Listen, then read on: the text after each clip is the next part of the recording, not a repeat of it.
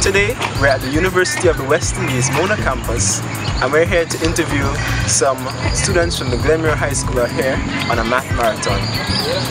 I came to them and asked them, how they felt about CAPE, what they thought would be some of their difficulties, and how they would deal with them. This is what they had to say. What are some of the difficulties that you think you're going to face taking on your CAPE exam? Well, one difficulty I face in preparation is lack of material. For example, like past questions and other questions to work. When I think about the difficulties, it's more like the volume of work that I have to complete. Like the subjects each have a lot of requirements, and covering everything in order to ensure that you're prepared for the exam is something that you have to think about and work on. Interpretation of the question, because we understand from last year people likes to make the questions as ambiguous as possible, so I think try to cheat us out of the marks and keep someone. That's the greatest thing. How are you studying? That way first. So we're like, So for preparation, in the textbook, go through the examples and exercises that shows. Practicing, reading beyond what was taught at school, and reasoning things I don't understand with friends or teachers.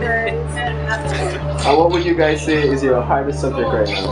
I know everything, yeah. It's not, everything is hard for me. Art is really if you look at being 100% prepared going into the exam, the art is supposed to be physics.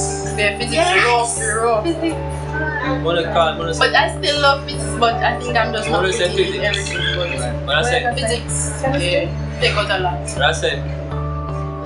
Most of the other subjects, they are really knowledge-based. Carry by artists. Like, grades and so them are really knowledge-based. So they have it from the students of Glenmuir High School. They said they're having difficulties covering the volume of information, interpreting the questions, and just problems with managing their time. For those of you who are having the same problems, Sciencetutr is having a series of marathons at the University of the West Indies in chemistry, math, and physics. Trust me, it's something you don't want to miss. For more information, you can check our Facebook page or the links below. Once again, this is Sciencetutr signing out for hanging out with Sciencetutr. Thanks for your time.